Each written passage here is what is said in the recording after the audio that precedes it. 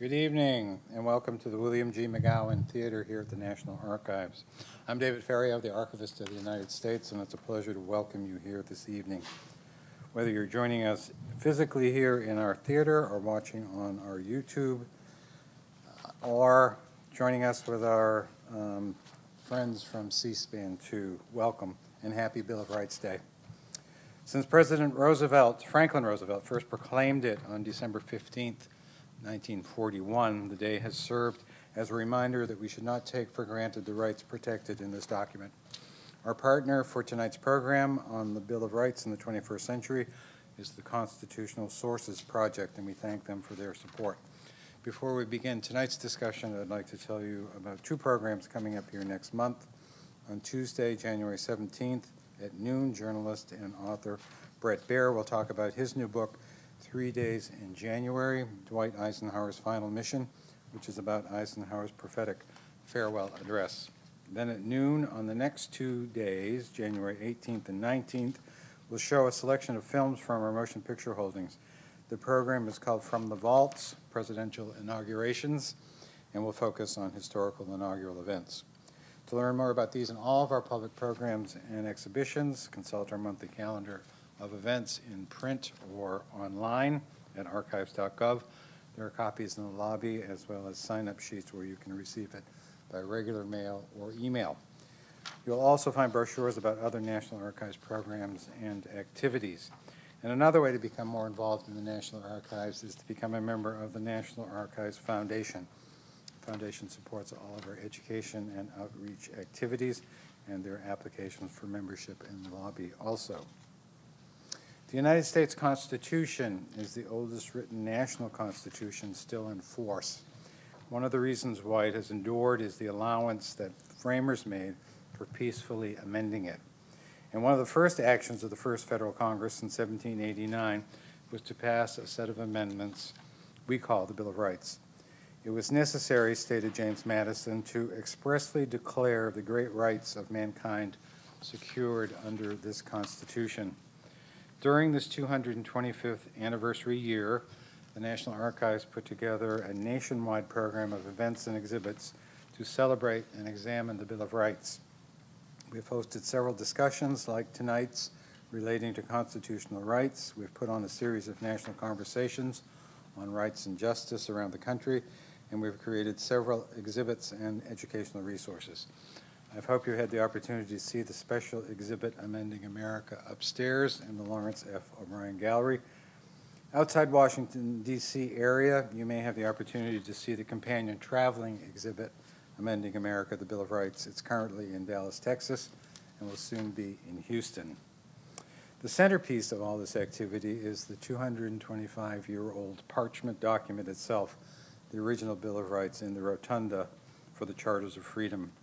In fact, it was on a Bill of Rights Day in 1952 that all three charters, the Declaration of Independence, the Constitution, and the Bill of Rights, were first displayed together in the rotunda.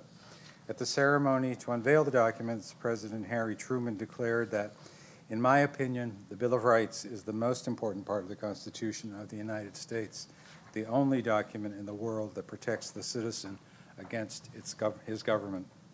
He also warned against letting the documents become no better than mummies in their glass cases.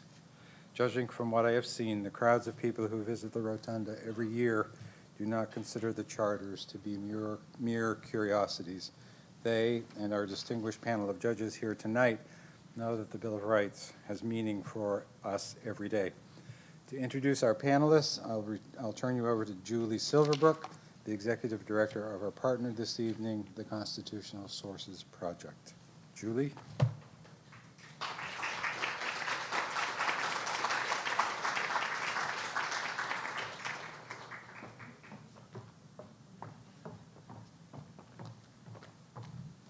Thank you. Good evening. My name is Julie Silverbrook, and I have the privilege of serving as the Executive Director of the Constitutional Sources Project, or ConSource for short. We're an organization devoted to educating citizens of all ages about the history of the United States Constitution. I invite you to explore our free digital library of historical documents tracing the creation, ratification, and amendment of the Constitution at consource.org. Let me begin by thanking the Archivist of the United States for his introductory remarks and thanking the National Archives for partnering with Consource to host this evening's special Bill of Rights Day event celebrating the 225th anniversary of the ratification of the Bill of Rights on December 15, 1791. The Bill of Rights articulates our national values and ideals, including the guarantee of freedom of speech, religion, and the press, the right to assemble, the promise of a speedy trial by jury, the protection against double jeopardy, and unreasonable searches and seizures, and the recognition of the right to bear arms. The Bill of Rights strikes a personal chord the way the Declaration of Independence does, and the structural provisions of the Constitution do not, at least not for most. And yet too few Americans know the history of our Bill of Rights. A survey found last year, and I kid you not, that 1 in 10 Americans think the Bill of Rights includes the right to own a pet. For the record, it doesn't. And so before I invite our moderator and distinguished panelists to the stage to discuss the Bill of Rights in the 21st century, we thought it would be useful to provide our guests here in McGowan Auditorium and the folks viewing the program at home with a very brief history of the Bill of Rights in the 18th century, which is when the document was drafted and ratified. So if you bear with me, I'm going to give you the legislative history of the Bill of Rights in 2 minutes, or I'm going to try. So some folks might be surprised to learn that when the Constitution was signed in September 1787, it did not include a Bill of Rights. When George Mason of Virginia proposed that a Bill of Rights be added to the Constitution 5 days prior to the end of the Constitutional Convention, his proposal was near unanimously rejected. The prevailing view was that the state declarations of rights were sufficient, and a federal Bill of Rights was unnecessary and possibly even dangerous. And so the Constitution was submitted to the states for ratification with no Bill of Rights. And while the Bill of Rights became a rallying call for anti-federalists, those who opposed ratification of the Constitution, they were also interested in proposing amendments that would alter the structure and power of the new federal government. For Federalists like James Madison, who we call the father of the Constitution, he's also the father of the Bill of Rights, the latter was unacceptable. Madison's decision to draft and push the first Congress to pass the Bill of Rights should be understood in this context. Once the Constitution was adopted, newly elected Representative James Madison urged the first Congress to reject amendments that would change the structure of the Constitution, and those proposed amendments came out of a number of state ratifying conventions, and instead adopt a Bill of Rights as suggested by the ratifying conventions in Virginia and New York. By 1788, James Madison had also come to see the broader value of the Bill of Rights. He wrote to Thomas Jefferson saying that the political truths declared in that solemn manner acquire by degrees the character of fundamental maxims of free government, and as they become incorporated with the national sentiment, counteract the impulses of interest and passion. Madison intended to insert his proposed amendments into the body of the Constitution. This is ultimately rejected by Congress. The House instead votes on 7 supplements to the Constitution, and that goes over to the Senate for consideration, where the Senate reduces that number to 12. Those 12 amendments are then sent to the state for ratification, and the anniversary that we're celebrating tonight is when Virginia, on December 15, 1791, becomes the 10th of 14 states to approve 10 of the 12 amendments, the 10 amendments that we now call our Bill of Rights. If you're interested in learning more about the history of the Bill of Rights, I invite you to explore its legislative history in the Consource Digital Library and pick up the Washington Times special report on the Bill of Rights, which is available right outside of McGowan Auditorium. Both Consource and the National Archives provided articles for that special report, which is also available online on the Washington Times website. And with that, I will invite our moderator, Jess Bravin, who covers the Supreme Court for the Wall Street Journal, to the stage, along with our distinguished panelists, Judge Thomas Griffith, Judge Patricia Millett, and Judge Andre Davis. Thank you, and happy Bill of Rights Day.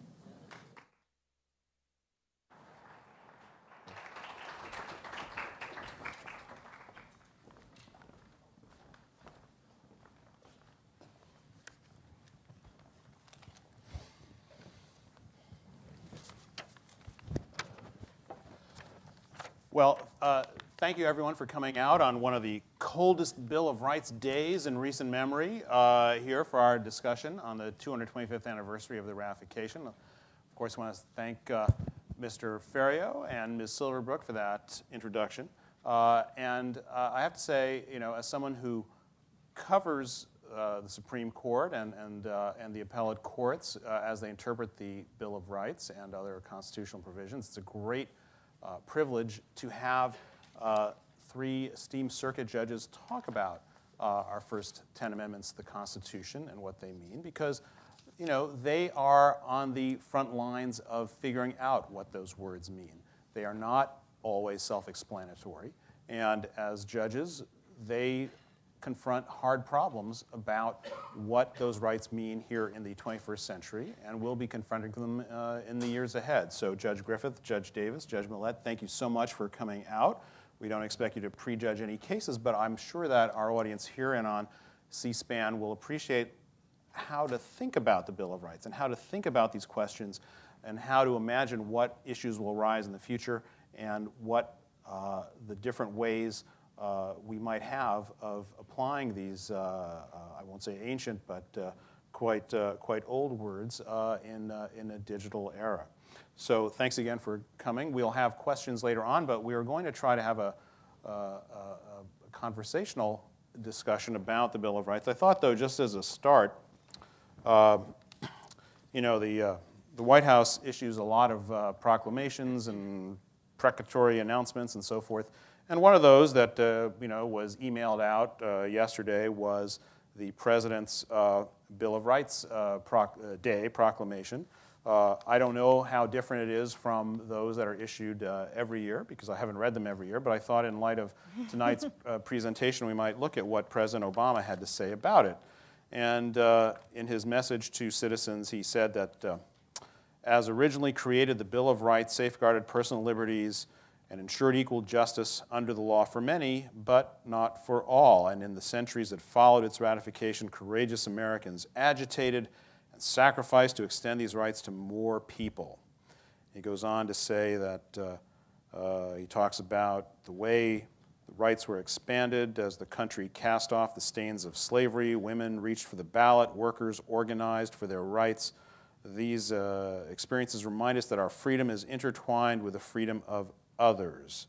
And then he adds, and you can read the whole thing, of course, on the White House website if you wish, that the progress that the nation saw was never inevitable, but as long as people remain willing to fight for justice, we can work to swing open more doors of opportunity, carry forward a vision of liberty and equality for generations to come. And so that sort of leads us to, I think about the Bill of Rights. Is it something that is static and that is frozen in the year 1791, or is it something that is applied differently or evolves, or is there some way of reconciling both the original language of the Bill of Rights and circumstances that we see today that are perhaps a little different than even very wise people like James Madison might have foreseen back in the 18th century? So that's, I think, what are we talking about? Are these words that only have relevance from their original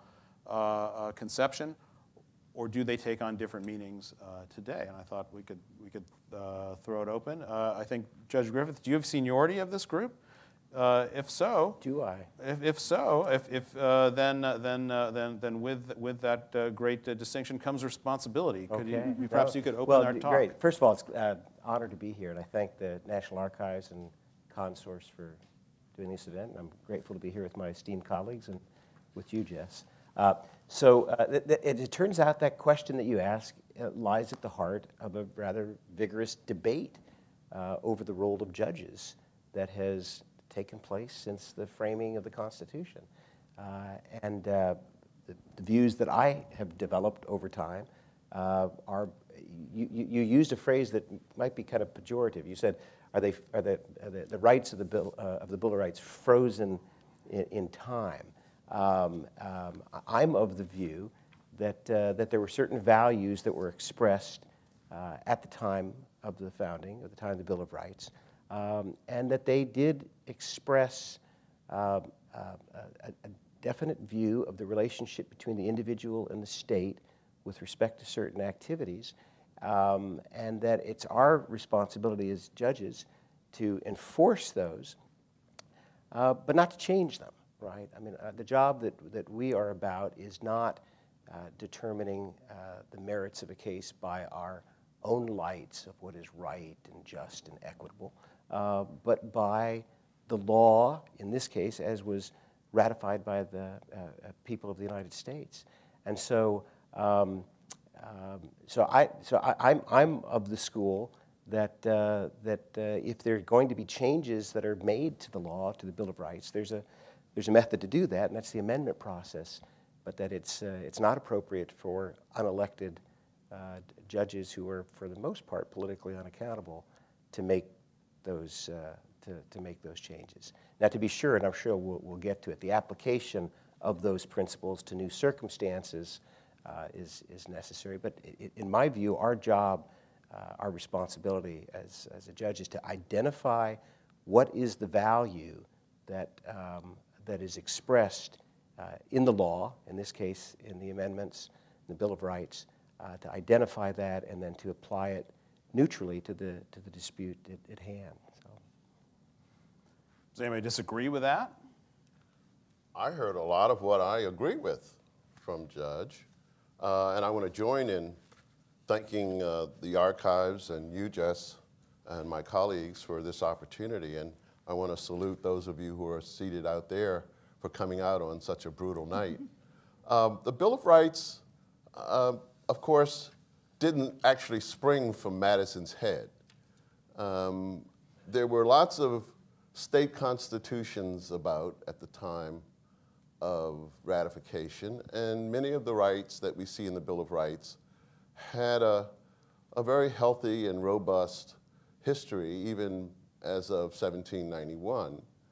And they're very interesting, aren't they, in so far as they contain both prescriptions and proscriptions aimed at government and government's relation to the individual. But I agree with what's been said. The text hasn't changed. And I suppose, without being too semantical, the rights haven't changed, but the facts have changed. And technology has brought about many changes. And subsequent amendments have brought about many changes. And, let's face it, Supreme Court decision-making has changed. And all of that informs modern-day interpretation of how one applies the Bill of Rights in the pragmatic reality of judge decision-making here in the 21st century. And that shouldn't be remarkable, it seems to me. Well, and I would just add, first of all, thank you. I don't want to be repetitive, but I also don't want to be unthankful and ungrateful for this opportunity. I think one of the things we need to keep in mind is that in a day and age when we're used to laws being almost weighed by the pound in their length and size, the Bill of Rights is a really succinct and Spartan document. You can fit these 10 foundational principles on one side of one page. As a document, they are, and the words are very succinct and cogent. People are guaranteed due process of law. Congress shall not make laws respecting an establishment of religion. There's not, I mean, that's what we have to work with. And those words are, you say frozen in time, they are written into our constitutional order, into our constitutional document. And those are the words. We don't change those words except through a process of constitutional amendment. But I think with your fact situation, applying those words to the varying factual circumstances and disputes that confront a country over the course of more than 200 years is what is challenging, and what, instead of sort of thinking of it as something that's frozen and immobile in any sort of negative way, I think of it as the phrase we most commonly associate with Robert Frost, and that is good fences make good neighbors. Now, Robert Frost didn't actually think it made nice neighbors in a human-to-human context, but I think in a political structure, in a governmental structure, a division of power like we have, it's actually apt. And what the Bill of Rights is as a whole Constitution is, but it's a hugely important designation of fences. division of power, what government has, what it doesn't have, most importantly, what remains for the people. And so those fences are there, but policing them and figuring out where exactly that fence falls in new circumstances that are changing as the country changes is really the challenging task that we face. By the way, as a parent of a 5-year-old girl, I would say that the word frozen has a very positive connotation for some of the younger men. And not just girls. And not just girls. Well, as late Justice Scalia often pointed out, the basic Constitution, most of what it concerns is the structure of government. The Bill of Rights is more about individual rights and about what rights an individual has to protect himself or herself from the government. Judge Millett, as you said, as you all have noted, the Supreme Court has and the lower courts have, no offense, have applied those words over the centuries and tried to give them specific application as guidance to police, as guidance to individuals. What do they mean in these individual circumstances? How far are we? I mean, is there an annotated Bill of Rights that you could say, based on judicial interpretations and statutory elaborations, that answers pretty much most of the questions that might arise under it? Or is there still a great unknown that's related to what those very terse but eloquent words mean? And we don't need to go. We just started the seniority thing, but on the first We'll question, start from this end. Yeah, sorry. Well, to keep us employed, there are, and actually, as a matter of reality, it is actually amazing how often I've said to colleagues, as a practicing lawyer, as a judge, law clerks, going, I can't believe this hasn't been answered by now, and that's because while the fences are written in the Constitution, the country itself keeps growing and changing, and the nature of government changes. And new questions arise, and technologies come along, and what's a reasonable search of a stagecoach versus a reasonable search of a car using GPS technology. How do you answer those questions? So it does keep, the issues do keep changing and coming up in new forms. We, on the DC circuit, have jurisdiction over Guantanamo. Something you know about, and how the Constitution applies to enemy combatants detained in land rented by the United States in a foreign country. Well, as it turns out, it hadn't been answered when it first came up, and it had to be answered. So there's just new applications that arise all the time. And I think it turns out the first answer we gave was not acceptable to the Supreme Court. That was before I came along. That's right. Just kidding. So I think it's it's important that we, as you said, though, we're not here to rewrite the Constitution. I don't think any of us want to do that, and I don't want to live in a country where judges just get to rewrite the Constitution at liberty. I think we can see countries like that around the world, and that's not what we want to be. But to struggle really hard and mightily with our colleagues to figure out how it applies is a challenge. Yeah, on the question of whether all the answers are in, of course, the answer is absolutely not. It's remarkable how much hasn't been decided. And it's equally phenomenal how we haven't even thought of so many questions yet. When I teach law school, I often point out with emphasis that it wasn't until 1976 that the Supreme Court actually decided the question, do you need an arrest warrant to arrest a person in a public place? Now, you might think, considering the Fourth Amendment and 200 years plus of criminal adjudication, that question surely would have been presented well before 1976. But there it was. Another simple example under the Fourth Amendment, do you need an arrest warrant to make a routine felony arrest in a person's home? Supreme Court said yes, 1980. And you can understand why law students at the time would think, wait a minute, surely the Supreme Court's gotten around to answering that question. So there there are lots of fairly obvious questions that we can anticipate, but so many that we can't possibly anticipate that are surely, if not yet in the pipeline, are on their way to the courts. And I have my theory for why that's taking place and why the Bill of Rights is therefore perhaps more relevant today than it's ever been. And that's because we live in a time where there's been this vast expansion of the power of government, right? And so, and the Bill of Rights is supposed to help regulate the interaction between the government and individual liberty. And as government power has increased significantly over the last 40, 50, 60 years or so, those issues come up. I mean, more and more we find that individuals' interactions with the government implicate liberty interests and other interests protected by the Bill of Rights. And so that's why I think it's an ever-present issue, ever-present challenge. So it really isn't frozen in time. These really aren't dusty old concepts by people wearing three-cornered hats. They were alive then, and I think in many ways they're more alive today than ever as we try to figure out what does liberty, what do these other rights mean in the modern setting where the government has such vast power into virtually every nook and cranny of our lives. So. Judge Griffin makes a good point.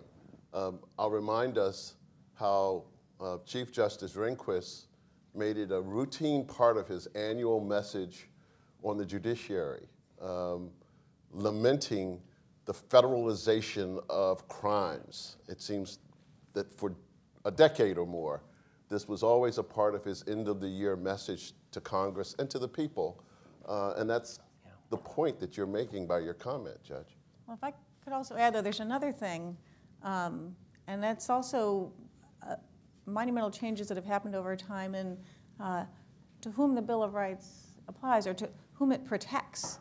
As originally enacted, the anniversary we're celebrating, it applied as limitations on the federal government only, not the states. And who the people were was a much narrower bunch than it has come to be over time, where, you know, both through the Civil War, through the power of women and as our society has grown, the number of people and the understanding of its protections and its application after the Civil War, most of its provisions to the states. And so it's a bit younger document in that sense, not chronologically, but in the breadth and scope of its application than I think a lot of people understand up front. And I guess the last thing I would say is it's not only the government changes, but I think there must be something about human nature and how we interact with each other, because, you know, the Ten Commandments have been around way longer, and people still fight about what that equally succinct document says and means and how it applies to everything in their daily lives. So maybe it's something about the nature of humans. As our interactions change, we just keep debating over how documents operate in that context. Just a little historical note, you know, there's many communities around the country, you can see a Ten Commandments monolith in front of a public building or elsewhere.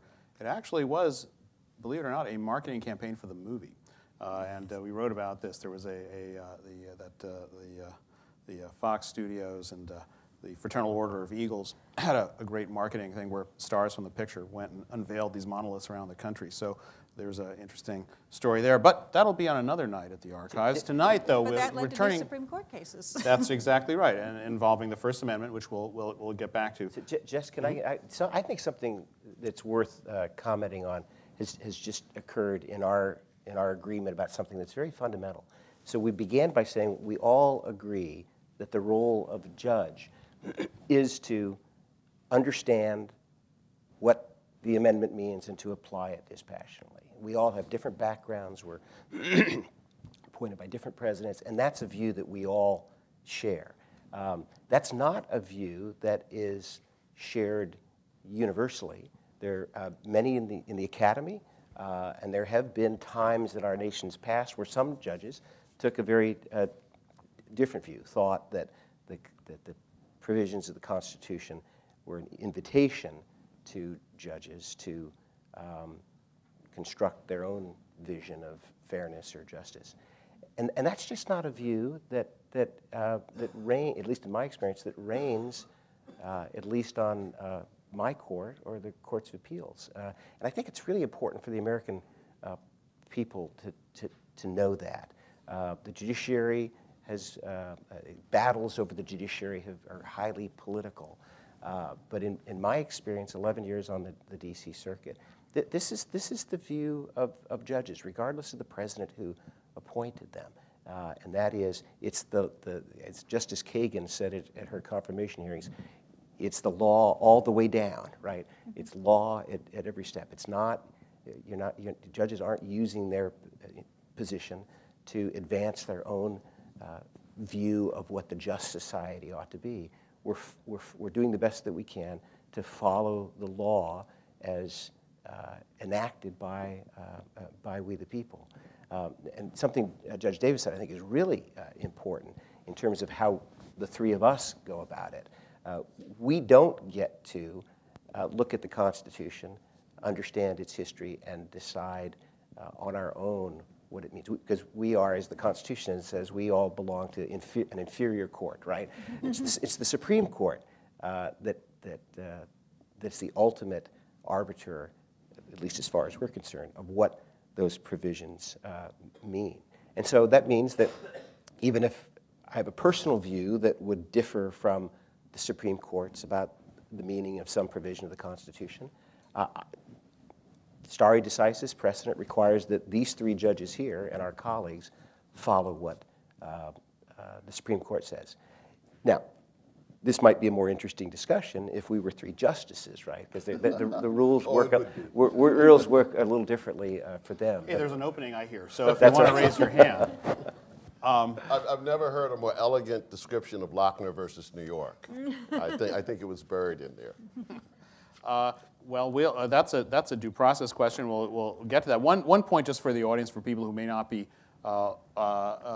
versed in legal scholarship, that in law, a later enacted measure takes precedence over something that came before, or at least helps interpret something that came before. And so what the judges were talking about is that you've had other amendments like the 14th Amendment and subsequent amendments that give perhaps another angle to look at prior enacted provisions that initially only applied to the federal government under the Bill of Rights. And because there are suggestions in the 14th Amendment about application of the Bill of Rights to the states, but not a direct command, that's left a fair bit of leeway that we've seen in the 20th century, particularly about how those measures apply. But that's just sort of a background that, yes, it's not frozen. There have been subsequent amendments which in some ways give more meaning to the words that came before and reflected what people saw at the time, if I'm not wrong. Correct me if I'm wrong. Well, the classic example of that, of course, I'm backing you up here, Jess.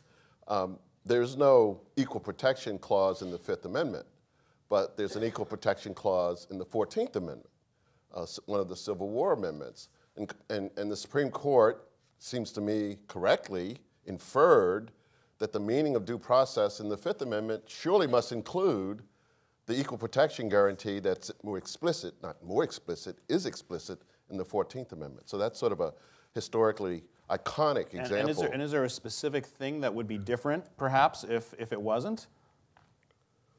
Well, if there were an equal protection clause in the Fifth Amendment, maybe the 14th Amendment wouldn't have been necessary.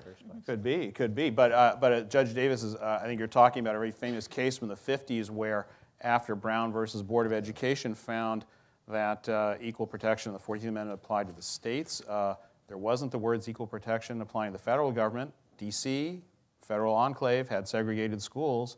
Could you possibly have a situation where segregation was illegal in all the 50 states, but completely constitutional in the capital of the United States? That'd be like saying people here couldn't vote or something for Congress. So, preposterous. So, a little constitutional joke there. Forgive me. Bill of Rights Day is always kind of a fun day. So, well, let's talk about some of the specific provisions of the Bill of Rights and see how they might apply. Now, the first clauses in the Bill of Rights apply to religion. The Congress can't, as you say, make passing laws respecting establishment of religion or prohibiting the free exercise thereof. We've seen those clauses, the free exercise clause, the establishment clause, be very important in litigation around the country. They constantly come up. They're the first words in the Bill of Rights, and yet they still are a measure of dispute over what exactly they mean in each particular case. They apply equally to very established religions like Christianity or Judaism or Islam, and newer ones like Sumim from Utah, which believes in mummification and had its own alternative bill, 10 Commandments that they wanted to put up on monoliths. How do you figure out what those words mean? I mean, establishment of religion to someone in the 18th century maybe meant the established Church of England, right? Or the official government church. That's what establishment meant. What do they mean now when we have a country with many, many, many more religions, where a government is not in a position to judge and shouldn't be the validity of one religion over another, where government programs and policies may conflict with tenets of different religions, and all you've got are those half dozen words or what have you in the First Amendment to figure it out. How do you even approach a question like that? Well, this is where the work of organizations like Consource comes in to be so helpful. In many ways, it's a matter of history. I mean, we're talking about trying to trying to understand what did the framers intend by that? What was the understanding of the public at the time that the amendment was ratified? And that's a historical quest. Now, we're not historians. At least I'm not a historian. And so we're generalists. But at least as I perceive it, the quest that we're on is a historical quest to identify what is the value that's being protected or expressed, and then how does that apply in a circumstance which may be very different in some ways than was before. But at least that's how I approach it. I start with the history of the matter. Well, and I would say that's,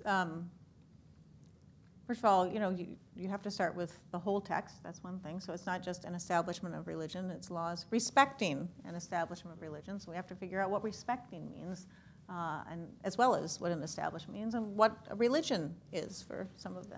Sometimes that becomes an issue in its own right. Now, we're the lucky ones.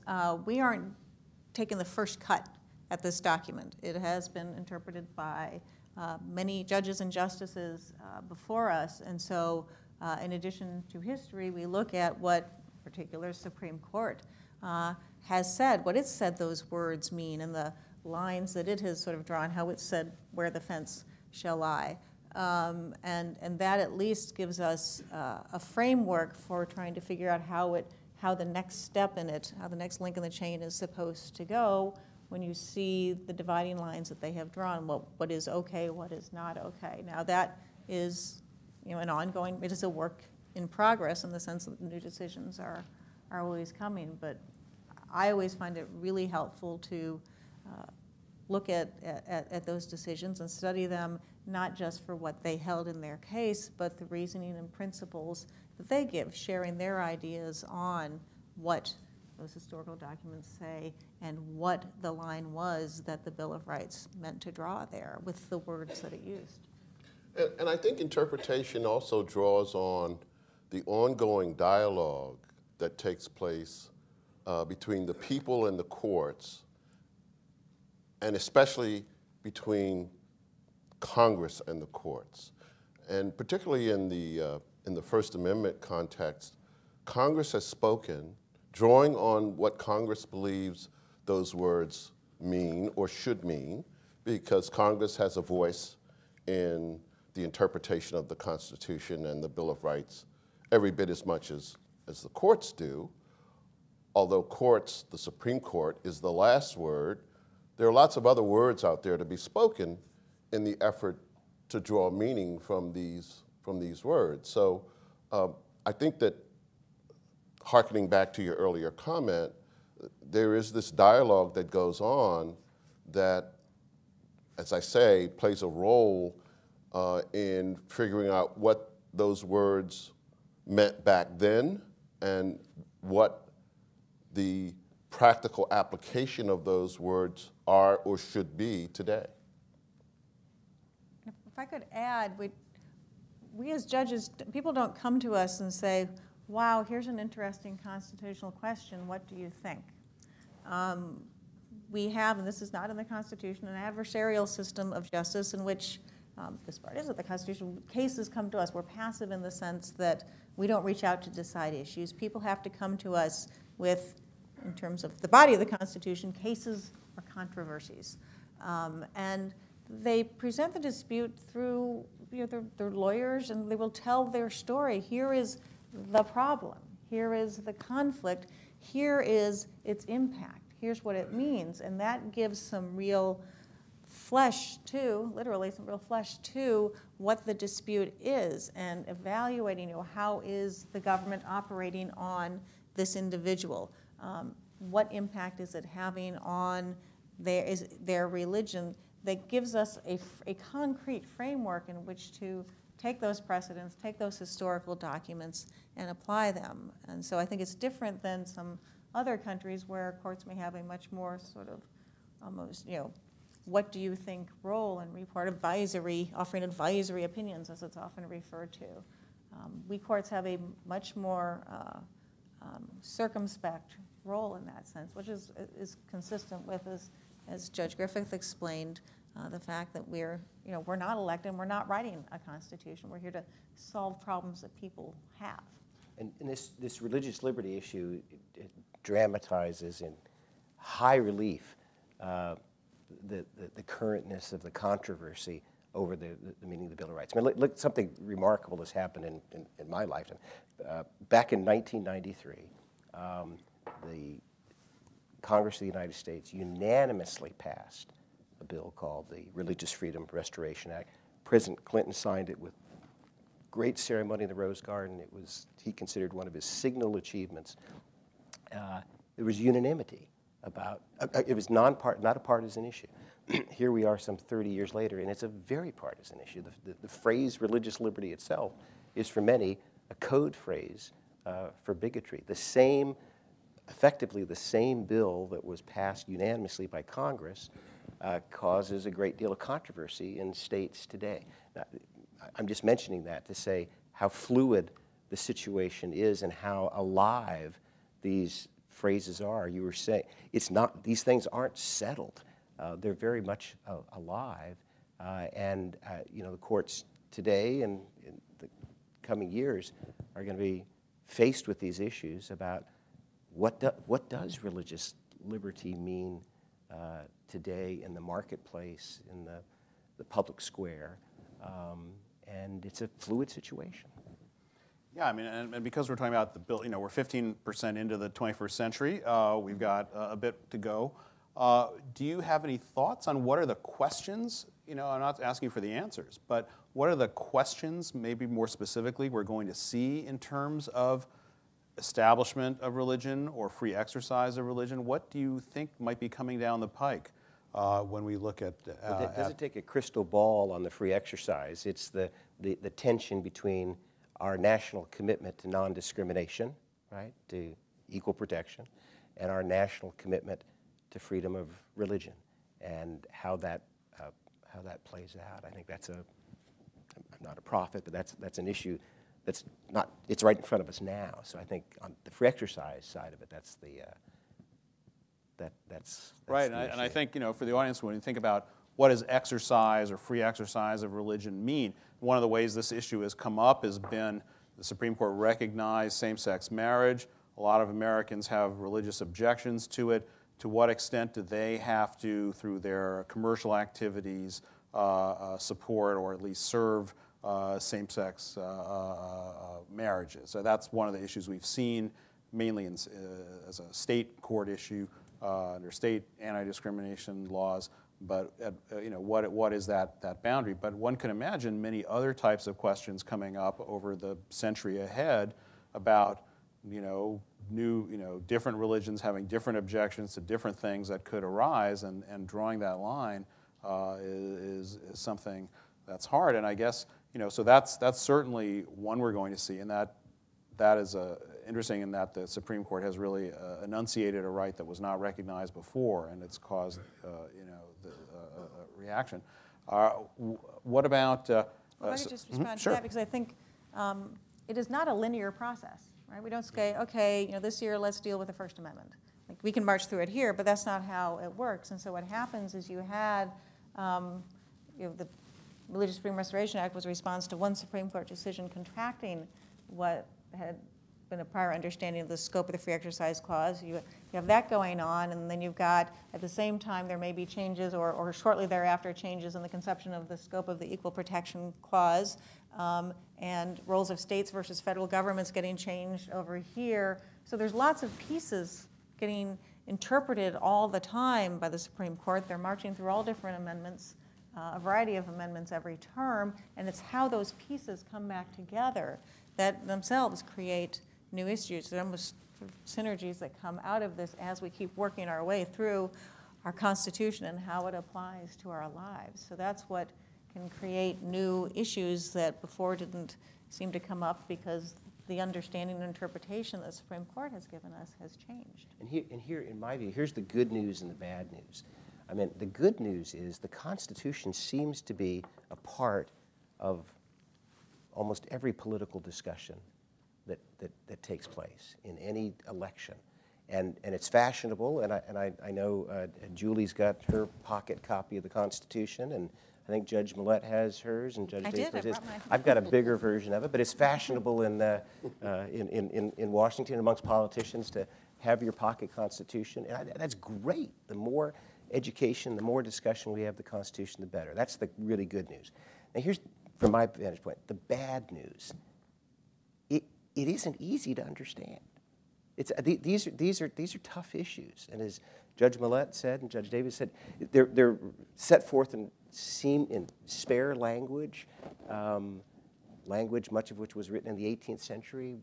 We don't talk that way today, so there's just the rhetorical challenge of reading old language. But more than that, we have courts and individuals who struggled with these for years, and to try and understand the historical setting, to try and understand the development of the issues if they developed over the years. It's not easy. It's not easy work. It's hard work. But we can do hard things. That's what citizenship is to be about. But I offer that just because I'm, as a citizen, and even as a judge, I'm a little bit wary of folks who come before us in court and say, if this is clear, it's easy this way. It's not. They're difficult issues. And we just identified one, the competition between non-discrimination principles and religious liberty principles. Those are tough issues. And they need to be resolved by thoughtful citizens and hopefully thoughtful judges, because they're big challenges ahead of us. And you can even get them within the First Amendment. There's been many, many cases about competition between free speech and free exercise of religion and Establishment Clause. All three clauses coming together, and when is the free speech of religious groups, is there a risk that's turning, when government recognizes that, are they then establishing the religion, and then are they discriminating against the speech of other people? Or so they, even within the amendments themselves, they can start trying to figure out where those lines are. It becomes quite a complicated task. That's exactly right. And what you're hearing a description of course, and you know this intuitively, is a clash of values, a conflict in values. As a country, as a society, as a democratic family, small d, democratic, we have a number of values that come into conflict. And indeed, as you just heard from my colleagues, many of those conflicts arise themselves within the context of Bill of Rights guarantees. And it is hard. It is hard. And it requires hard work on the part of judges. And I think part of what this program is about it requires hard work on the part of the citizenry to do the work as best you can, given where you are, to understand the document and the Bill of Rights guarantee so that you are an informed citizen and can be a part of that dialogue to which I referred earlier. Let me ask you about one of the things that I think is really foremost on people's minds as we think about the topic tonight, which is the effect of technology on these different rights that we see. For example, the First Amendment refers to freedom of the press. Well, in the 1790s, a press was a thing made out of wood with metal pieces that, little letters, and you had to twist it, and it pressed printed a page. Now, what is the press? Is it anybody with their phone and Twitter? We talk about the freedom from search and seizure. In the 1790s, a search was the redcoats grabbing you and looking through your pouch, and what a search now can be some algorithm in a server sitting somewhere or in a satellite. How do you reconcile these massive technological changes that by their very scope may change, there may be, does the quantity of change affect the quality of the right or the protection? Well, the genius of the founders, and I use that word advisedly because as Justice Marshall was wont to say, and you heard it echoed in Jess's summary of the president's statement today, the Constitution was just a remarkable document, but it wasn't perfect. And there's no perfection in human endeavor.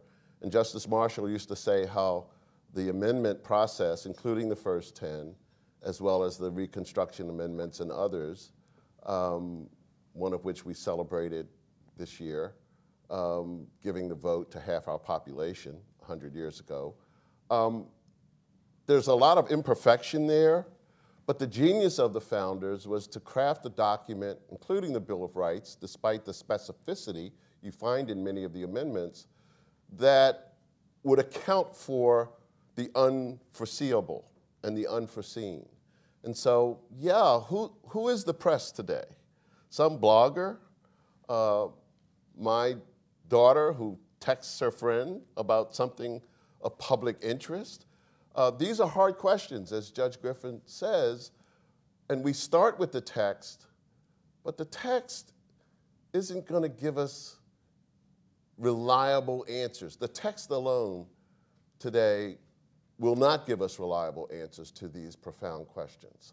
And so we've got to look to other sources beyond the text, certainly tradition and history, but even the text, tradition, and history aren't going to provide the answers. And so, yeah, it's tough work. So go and tell your friends you met 3 judges tonight, and they do really tough work.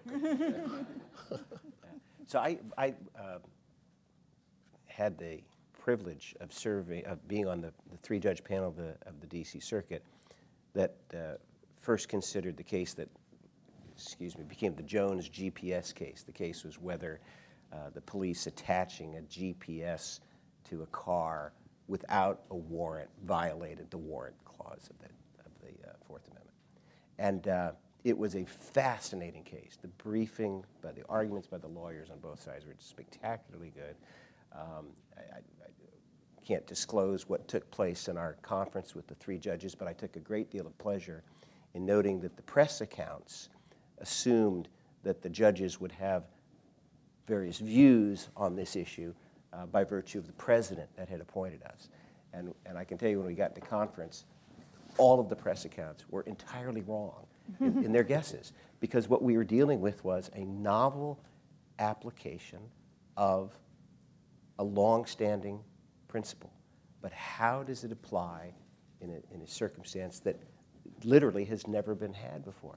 And I have to tell you, it took us months for the 3 judges before we could decide what the outcome was. And that's not typical. In most of our cases, we hear the oral argument, and in fairly short order, we know what the outcome will be and then write opinions about it. In this case, it took months of exchanging memos back and forth amongst the 3 judges because we were wrestling with this issue. What does the Fourth Amendment mean when it comes to GPS surveillance? I mean, obviously, if you had talked about GPS surveillance to anyone in 1791, they'd have no idea what you're talking about. But it was a combination of, again, the historical work was significant to try and find out what is at the heart of this Fourth Amendment, which is such a critical and important bulwark against government overreach into the private, into the lives of private citizens.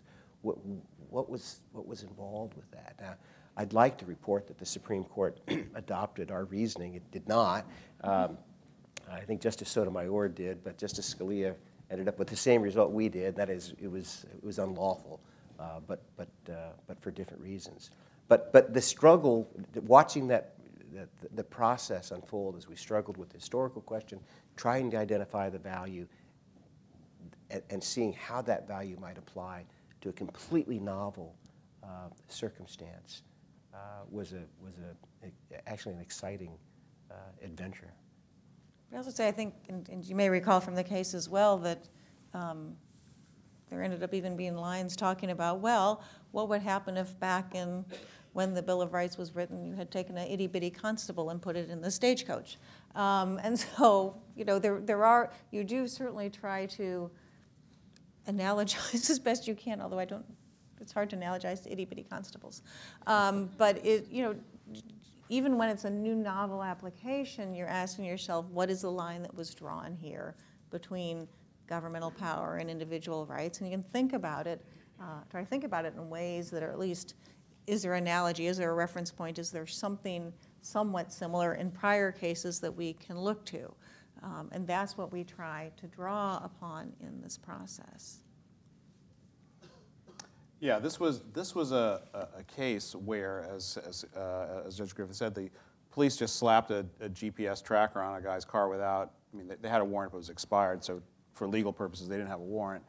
And the government's argument was that, well, if I was a cop standing in the street and I saw someone, I could just follow him down the public street. So this is just the same as if I had an unlimited number of cops who could follow the suspect down every street 24 hours a day for 3 months, because it's, in theory, the same thing.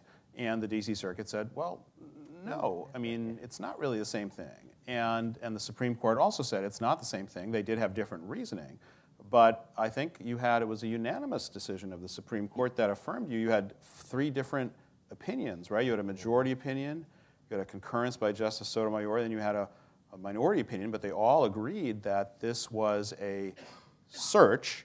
Whether it was reasonable didn't come up at that point, but there was an implication it wasn't. But I have to tell you what sort of struck me was, like, I was late to watching The Wire, the show on HBO, but I was watching it, and there's in season 2, they just do that. I mean, in other words, well before your case came up, this is such a novel thing, it's actually a plot line. They're actually in the garage, and they see they've got the suspect's car. They just put the tracker on it, and it's actually, so it was I mean, they were just doing it. Okay, so by the time it got to your court, it maybe was sort of part and parcel of police practice here in the Chesapeake region. We all know life imitates art. About 15 years ago, Justice Scalia, in a remarkable opinion, anticipated Judge Griffith's case, a piece of technology known as a thermal imager. And the argument the government made in that case was, well, this had to do with a marijuana grow operation in Oregon. And one of the arguments the government made was, we could station officers outside the house and detect the rate of heat escaping from the house by measuring the relative rates of snow melt from the roof, which is certainly true. And Justice Scalia said, no, no, no, it's not the same thing. It's not the same thing. So these practical considerations of cost and traditional practice do come into play. And by the way, in that case, apropos Judge Griffin's earlier comment, Justice Scalia wrote the majority opinion in favor of the defendant in that Fourth Amendment case, and Justice Stevens wrote the 4-justice dissenting opinion. So one can't always predict, based on sort of traditional notions of how judges are going to come at some of these questions, how they're going to actually come at them when the real concrete case is presented. Except you can predict those two justices will always be on the other side of each other, no matter what the issue. Well, you know, go ahead. No, I was just going to say there's part of what's going on is, well, you know, things are evolving. Life is changing and evolving, so it's not often that things are coming in entirely out of the blue. Sometimes they do, but part of the issue too is how much information. That's part of what's going on in this case. It's not just that you're following someone; it's how much information they can accumulate and collect. It was how much, like you said, you wouldn't have that many police officers, and how much information the government could get at hand. And we've had this same issue when police practices transition from fingerprinting to DNA. Right? The amount of information you get from a fingerprint is one thing. The amount you get from swabbing the inside of somebody's cheek is another thing. And dealing with, well, where does that cross the line? When government gets more information, is it getting too much? Or is it just getting, is it doing a similar thing, something physical to you to get information it needs for identifying purposes? And these are the types of balancing requirements that are built into, like, the Fourth Amendment's constitutional text that we're trying to apply. So it's not just the technology itself, but what the technology can sweep in and the amount of information it's providing.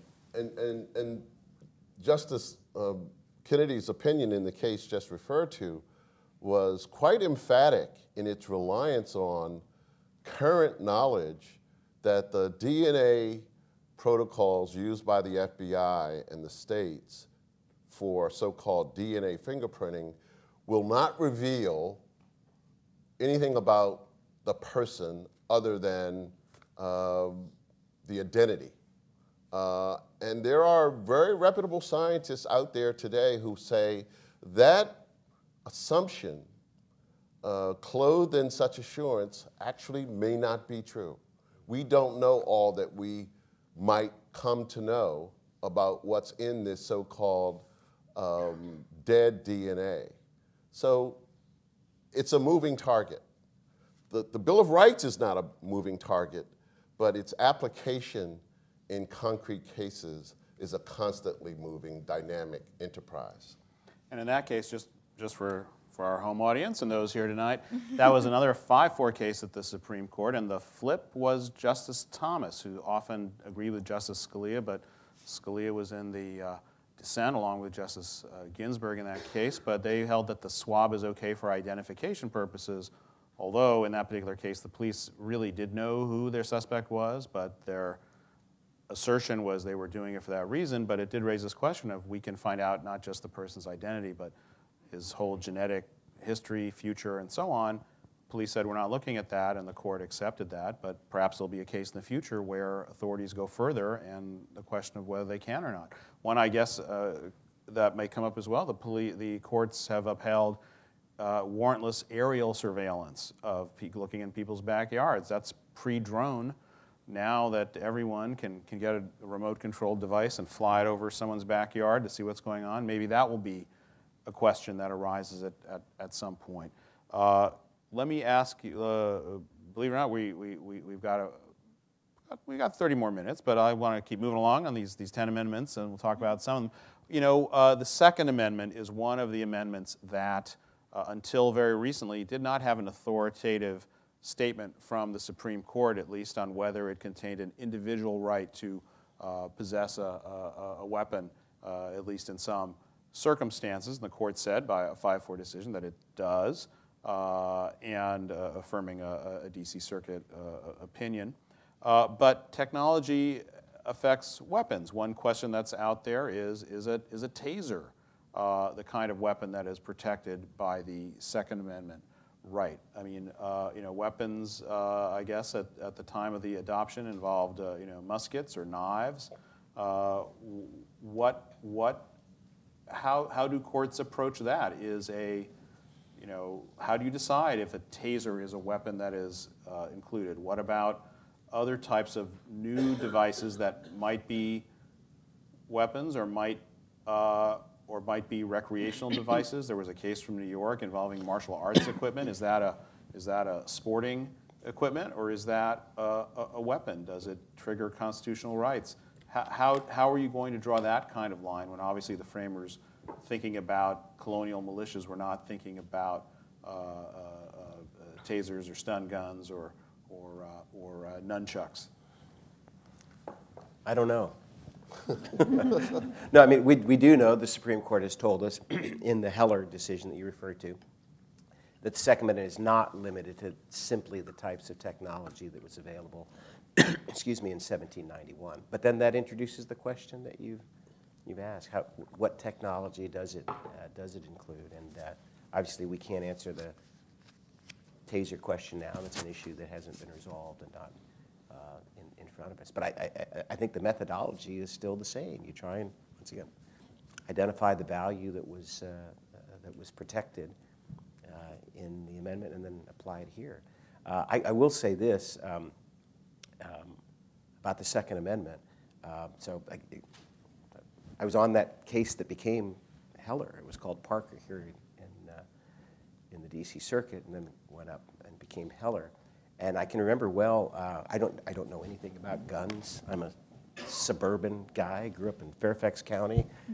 Guns scare me to death. But I can remember seeing that the case was going to be on my docket, and with some excitement, I blocked off an entire week that I was going to work just on this case. And I remember getting all these law review articles out, all these briefs, and my clerk and I were just going to spend a week working on this.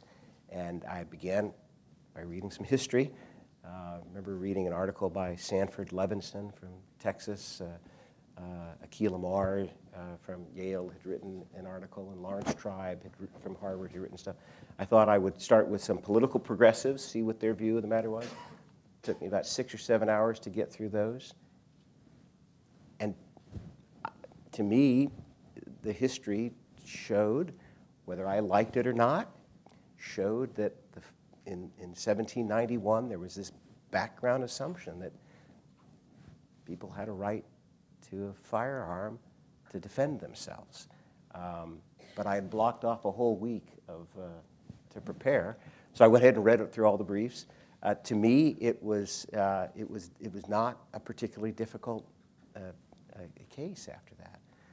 Supreme Court, it was split 5-4, but it was a very significant case in many ways because both the majority and the minority used this model that I was talking about of learning the history, trying to understand what was happening in 1791, what was the value that was codified. And as we know, the Supreme Court decided that there is a right to bear arms to defend yourself in your home. That's as far as they've gotten right now. But now we're dealing with what beyond there, and those are unresolved issues for us. Well, what's amazing about that case is not only that, as you said, it took until relatively recent times for that even to come up for the Supreme Court to resolve, but it was a few years after that that they decided that the Second Amendment right applied to the states. I mean, that was D.C.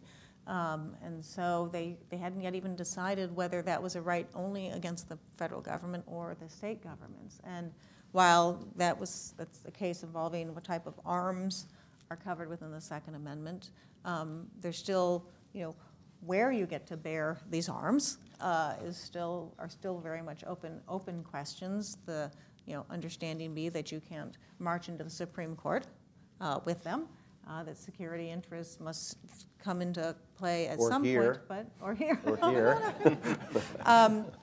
So there's much yet to be resolved in that area, and on the technology front, the types of arms, while we still have rifles like folks may have had back in, somewhat like what folks would have had back in the day, there are, as we know, incredibly powerful weapons, automatic guns, bazookas, these types of things, and how it's going to apply to things with that level of lethality is still itself to be resolved. Now, I'd like to invite you all to come up and have questions of your own, and we'll keep talking while you line up to the microphones on both sides of the the theater. And again, the questions that we ask are, I'm trying to talk broadly about these issues. But here we'll take an audience question. Justice, in the case of Cherokee Indians, Justice Marshall made a decision that they should not be moved, and President Jackson said that Justice Marshall has made a decision and he should go and enforce it. Do you think the new president-elect is going to have the power to abandon the Bill of Rights and the Constitution altogether? Well, this is a question about what is the authority of the courts when they make a decision. There's a story that we don't know if it's true, but it's too good to not be true. So let's assume it is that when the Supreme Court ruled in favor of the Cherokee Indians who were being dispossessed of a land they had a treaty right to, President Jackson, soon to be off the $20 bill, said, well, Chief Justice Marshall's made his decision. Let him enforce. You and what army, basically. What is the authority of the courts to have the government? We've got, whether it's the current president or the next president or the sheriff in some county in a remote part of the country. Why do they follow your interpretations? How can you know that they are when you've got such a big country and people have power from the White House to the City Hall to the local county jail? Well, I doubt that any one of the three of us wants to say a word about the president-elect. But I will say this, and others have said it far better than I could possibly say it. And there was an allusion earlier tonight, perhaps this word wasn't used, but as unelected members of the third branch, what we hopefully bring to our work, and I know that my colleagues sitting here with me do, is a humility in the work that we do. As Judge Millett said earlier, she wouldn't want to work in a system where judges could write the Constitution. What I'm trying to say is that it's your faith in our probity, in our integrity, and our commitment to our oath that makes it possible for us to do our work. We're known as the least dangerous branch, and it's been said, we don't have armies, we can't raise taxes. It's only the belief of the people in what we do that gives meaning to John Marshall's famous dictum that it's a constitution and it's the judicial branch that gets to interpret that document. And I suspect my colleagues to a greater or lesser extent, have had the great privilege to travel around the world working with judges really in Africa and East Asia and Eastern Europe. And I wish that every citizen of the United States could share in some of those travels and see, for example, as I saw in Zimbabwe, the abject fear on the part of the judges of the Supreme Court when visited by one of the ministers from the government who said to him, we would hate to see anything terrible happen to a member of your family in response to a judgment that the court had rendered. So it's important that with our judicial independence, which is critical to the work we do and to our real system of democratic governance, constitutional democratic governance, that we stay in our lanes, which is I guess the phrase of the year, and continue to work to earn your trust and your regard.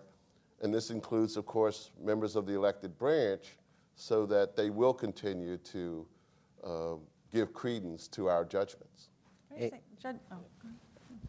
Judge Davis is exactly right, and I think it would be an enormous mistake if anybody left this session thinking that the Bill of Rights and these important issues we've been talking about are just for lawyers and judges to resolve. We have to decide the cases that come to us.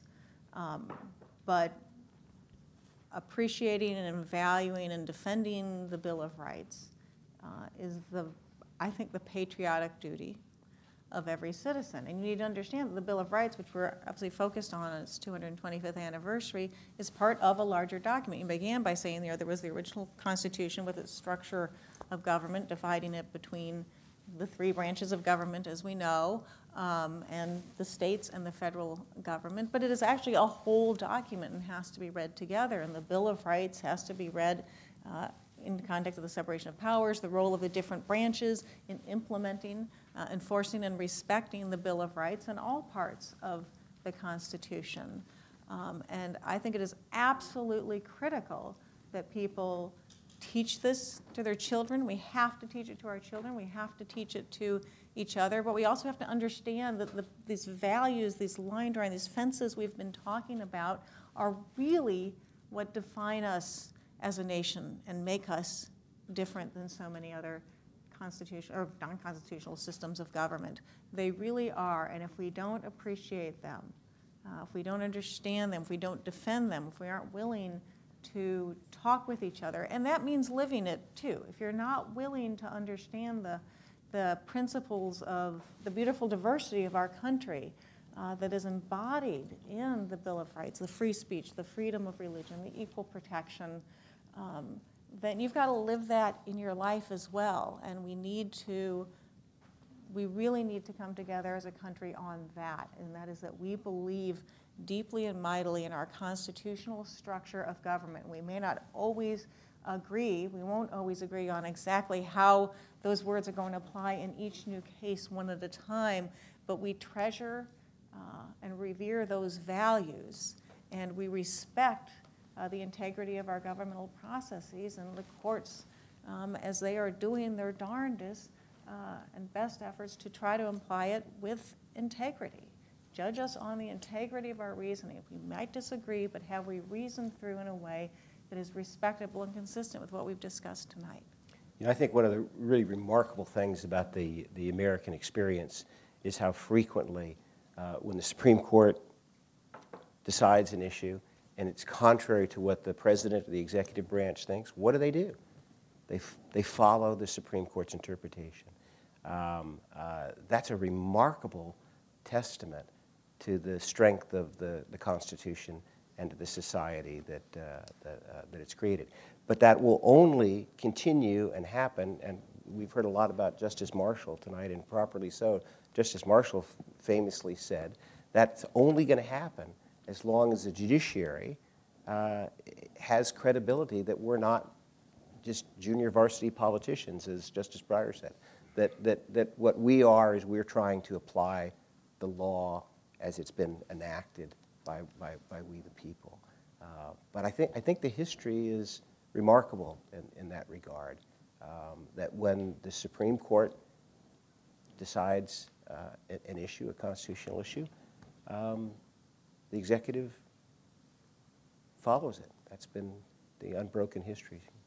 Right. Well, you know, history doesn't only move in one direction, but it is true that that example from the 1830s, Justice Breyer wrote a book where he points out by the 1950s, the Supreme Court and the judiciary had gained so much credibility in our system that after Cooper versus Aaron, when the Supreme Court said the schools had to be integrated in Little Rock, Arkansas, even though President Eisenhower disagreed, he enforced that decision. On the other hand, former House Speaker Gingrich said he thought Cooper v. Aaron was wrongly decided. So, you know, these things are always open for reconsideration. Let's have a question on this side. Yes. First of all, thank you for coming here tonight. As a college student, there's been increased concern that college administrations are kind of stifling free speech on campuses. So my question is, how do you think the application of the Bill of Rights evolved in its application on college campuses in the past 10 years?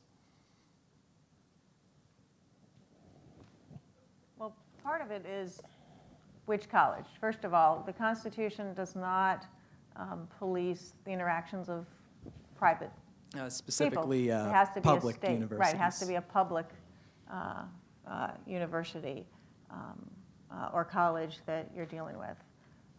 And then, you know, there are, the First Amendment has its rules about freedom of speech, and people can bring disputes and challenges, and we've had Establishment Clause ones involving the University of Virginia as well, lines between free speech and establishment of religion, as we've talked about before. I don't have any broad pronouncements on it. We wait for the cases to come to us and decide what's in front of us, but there are, you know, lines that have been established, some by precedent. I'm sure new ones will come.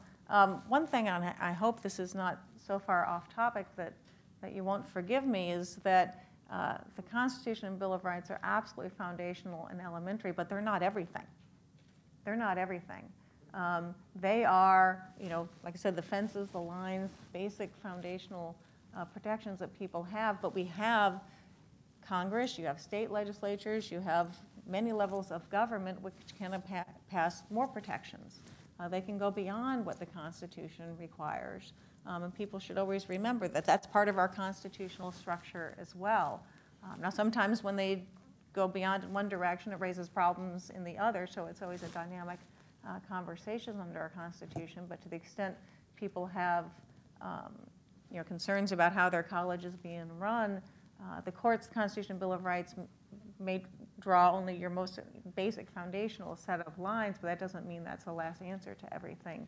Students have voices, parents paying tuition have voices, taxpayers have voices, so it is a larger conversation than this. And obviously we can't comment on any particular dispute.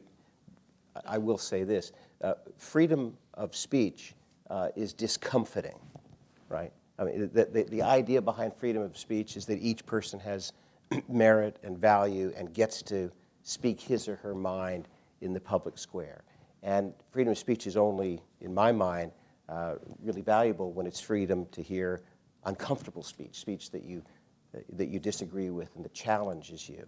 And that's been the unbroken line of decisions by the Supreme Court of the United States that have established that that's what it means. Same with freedom of religion, right? Free exercise. Freedom of religion is intended to create a space where people who may have very different views than you do about the nature of reality and cosmology, and they're intended to create a republic where we feel uncomfortable at times, right?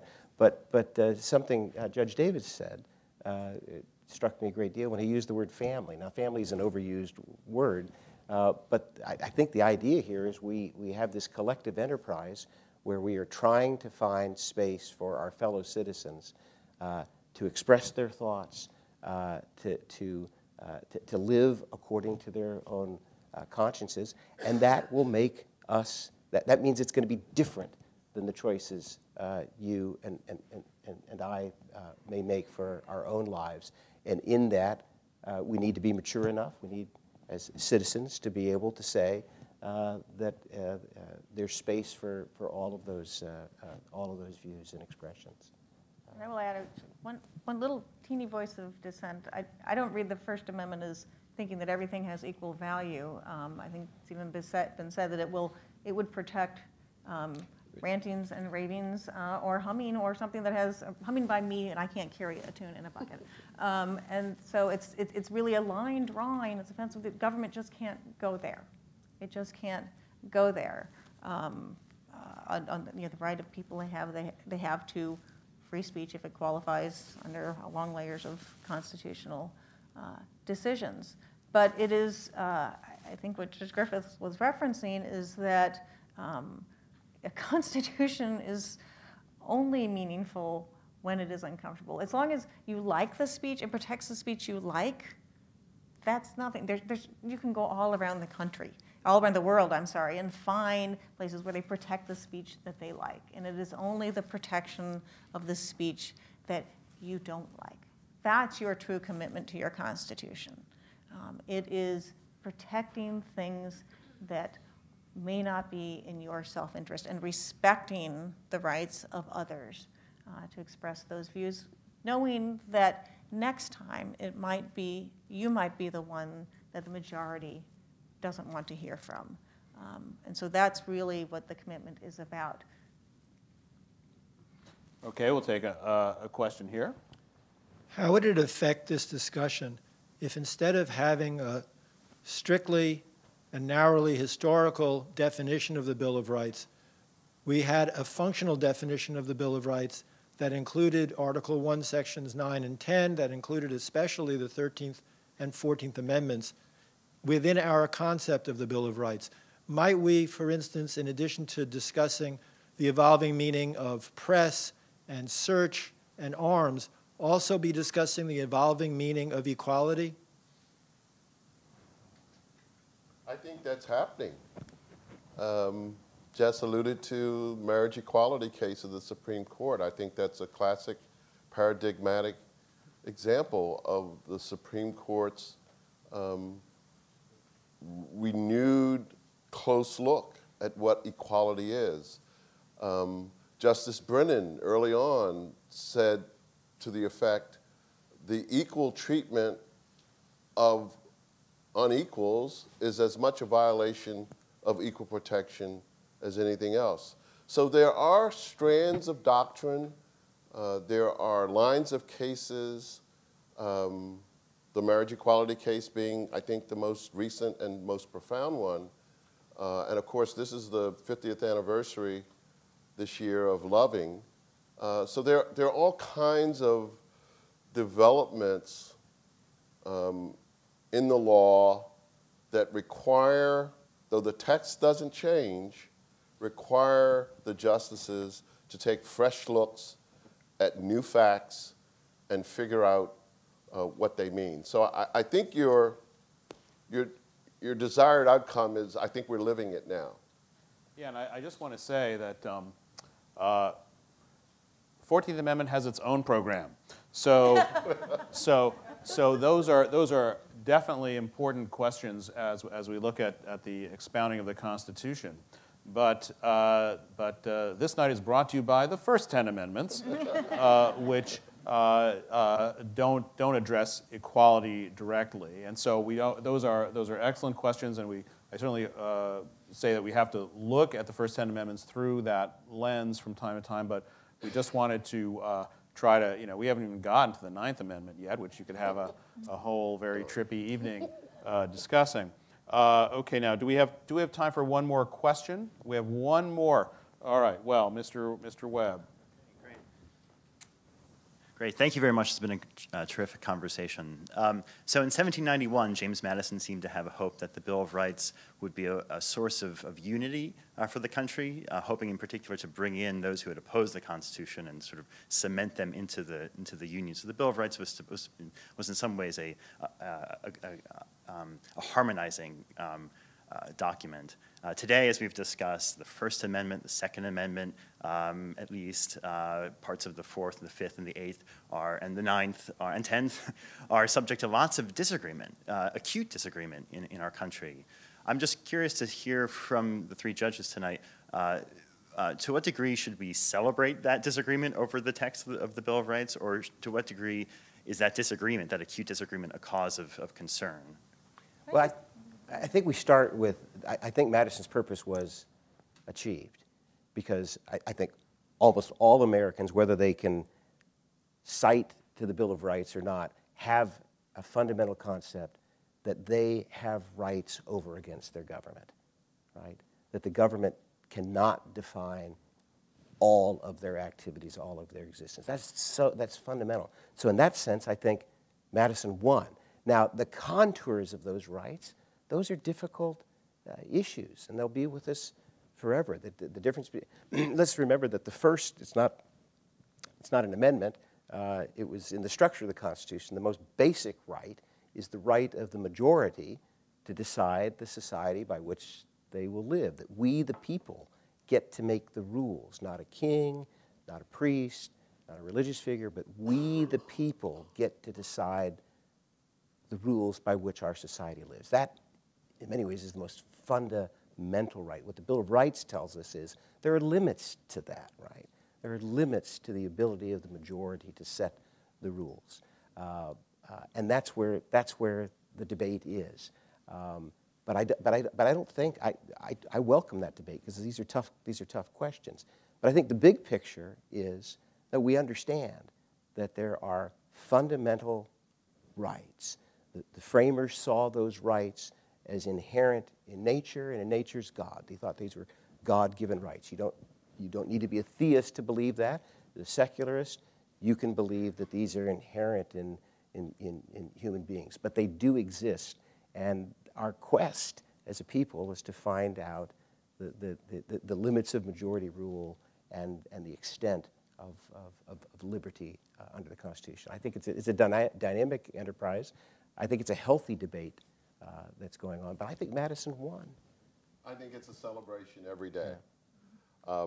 Nowhere in the Constitution or the Bill of Rights or any of the other amendments will you find the phrase presumption of innocence.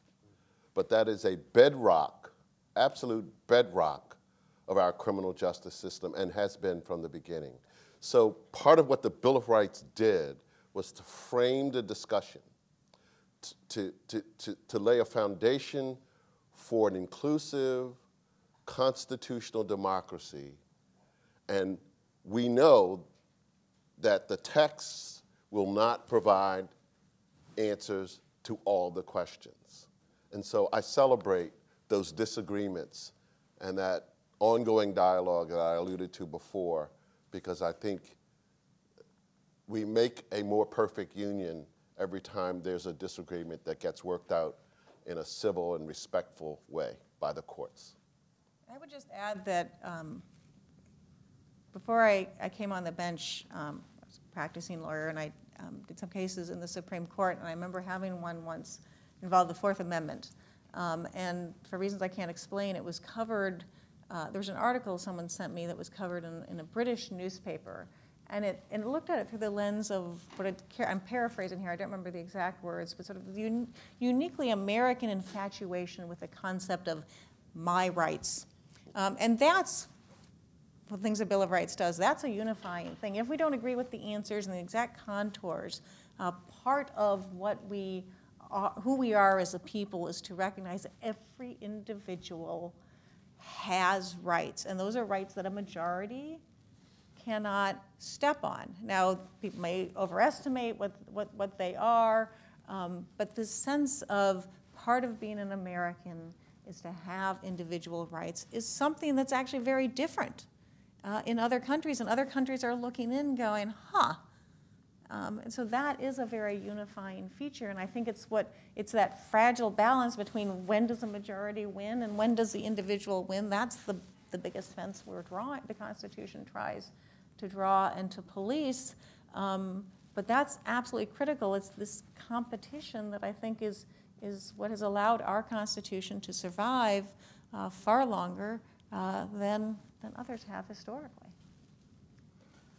You know, what a pitch-perfect end from all three of you as we come to the conclusion of our discussion tonight. We didn't get through, barely half of the 10 amendments, and that's even including the third, which has not been in jeopardy of late, but one can hope.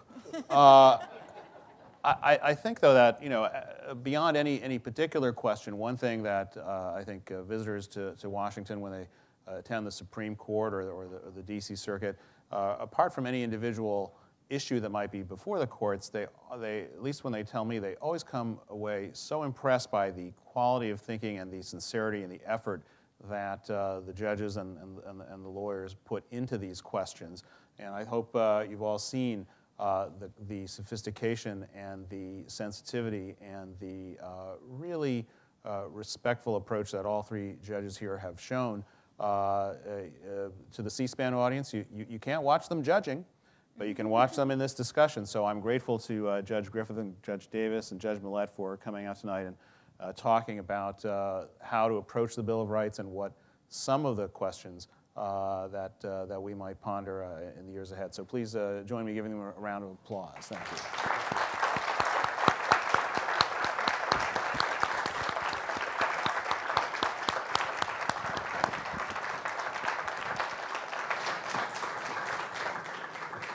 just want to thank Jess for moderating a lively panel discussion, and all three of our distinguished judges for coming and speaking to the folks here at the National Archives and the folks viewing at home. I have no doubt that the video from tonight's program will be used in classrooms around the country. I'll make sure that it is distributed to those classrooms. It was a really great discussion and a great way to celebrate the 225th anniversary of the ratification of the Bill of Rights. I wish you all a very happy Bill of Rights Day. Stay warm on your way out into a very frigid Washington tonight. Thank you.